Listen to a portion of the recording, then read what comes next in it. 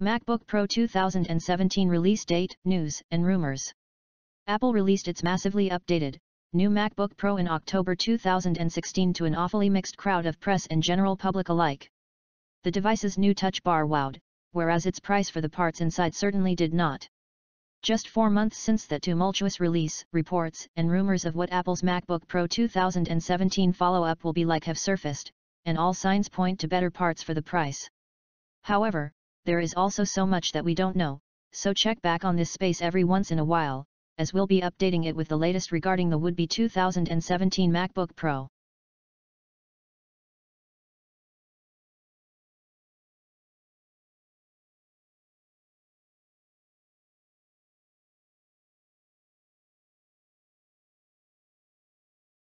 MacBook Pro 2017 release date. Sadly, this is one of the facets to the new MacBook Pro story that we know very little about. The closest thing to an idea is a report from famed Apple analyst Ming-Chi Kuo that the next MacBook Pro models will go into production in Q3 2017, so around July. That would logically place the new MacBook Pro in an October 2017 release window, which would make a whole lot of sense considering when the updated MacBook Pro released in 2016. Hint, it was in October. However, Apple has debuted new MacBooks in the past during the months of March and April as well as during its Worldwide Developers Conference, WWDC, in early June. Without an alluring email invitation from Apple, anything is possible.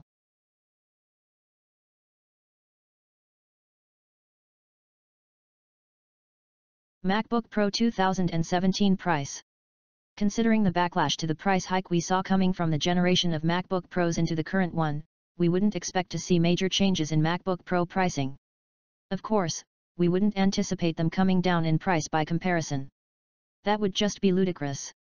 So, it would be safe to expect the next line of MacBook Pro models to start at $1,499, £1,449, or $2,199 starting with the lowest power, non-touch 13-inch model and top out around $2,799, £2,699, or $1 backlash to the price hike we saw the highest in the generation of MacBook models into the bar one. We would then expect to see major changes in MacBook Pro pricing, exciting features to dull the blow of an increased price, them coming down in price by indication. MacBook Pro 2017 prepared for a while. It would be safe to expect the next line of MacBook coming from the generation.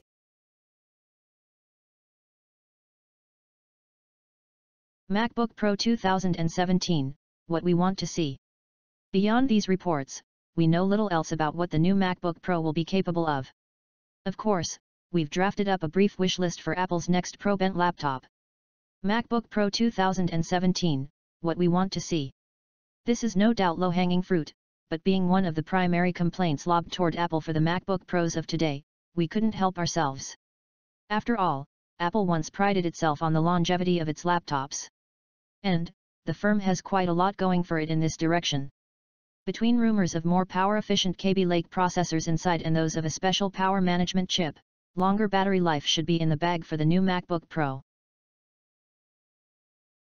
Sharper screens.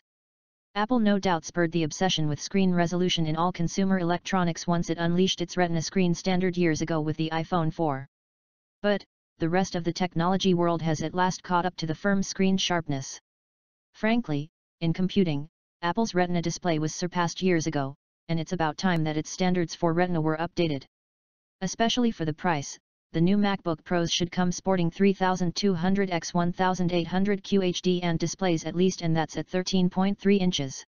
Naturally, what we'll see is some incredibly particular resolution that hovers around industry standards but doesn't get too close. Jokes aside, it's time for sharper MacBook Pro screens.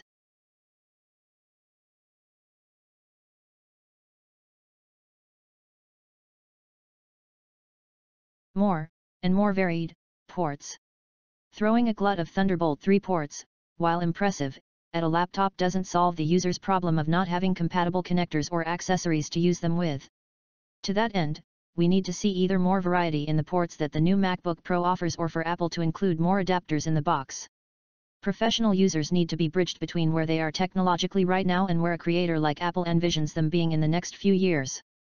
At the very least, a few more USB-C adapters would go a long way.